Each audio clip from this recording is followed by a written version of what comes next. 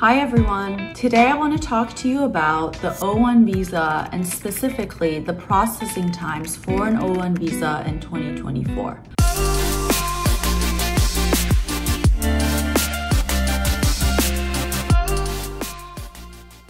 My name is Yalda Hajavi and I focus my practice primarily on employment-based immigration and family-based immigration. Today I want to talk to you about the O1 visa. So brief background about the O1 visa. It is available to individuals that show extraordinary ability in their fields, and by doing so they get to come to the United States on a non-immigrant visa, so temporarily, to work for their US-based employer who's also the petitioner in the case. So the foreign national is the beneficiary of the O1, the US-based employer is the petitioner. To qualify for an O1, you need to meet specific criteria outlined in the regulations. The fields that it's available to is pretty widespread. I've actually been seeing influencers getting O1 visas, so entertainers, influencers, but also the researchers, physicians, business owners, people in business, and so forth.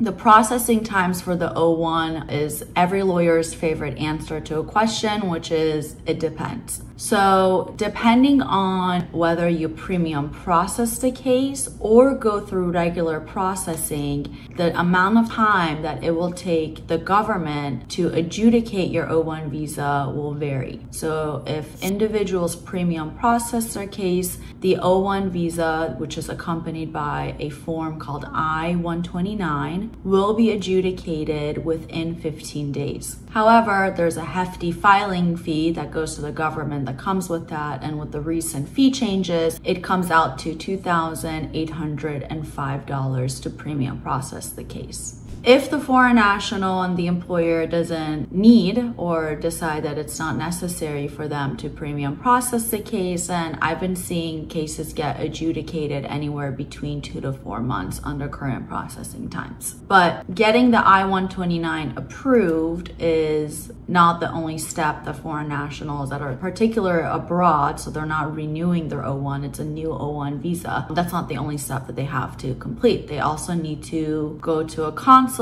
do an interview, and then get their O1 visa stamp in their passport. And that really varies. It really depends on the consulate. Certain countries are more backlogged than others, so of course you want to be on a lookout for that. There's always an option to expedite a O1 visa, and the expedite request would be that this foreign national has a employment start date that starts on X date and year, so we really need them to come to the US as soon as possible, and hopefully it would go through. If the foreign national is applying in a consulate that's not their home country, then they're typically going to be waiting in line longer, and there's a variety of reasons why someone would do that. So their country doesn't have a US-based consulate because of lack of political relationships between the US and the foreign country, or they no longer reside in their home country in fear of going back. So there's all sorts of factors that go into play with this, but I would definitely, if the option is there for the foreign national, start by looking at the consulate in the home country and then going from there. So no clear answer exactly about how long the entire